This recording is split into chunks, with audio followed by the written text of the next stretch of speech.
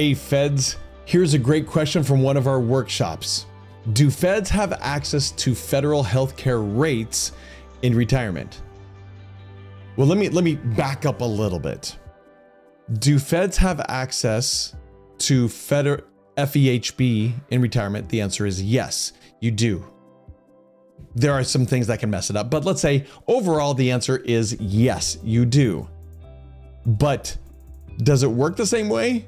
Yes, it does. For all intents and purposes, it works the same way as it works now. So if you have access to something before you retire within FEHB, you have access to it afterwards as well. So do you have access to the rates right now? Well, then you have access to it afterwards as well.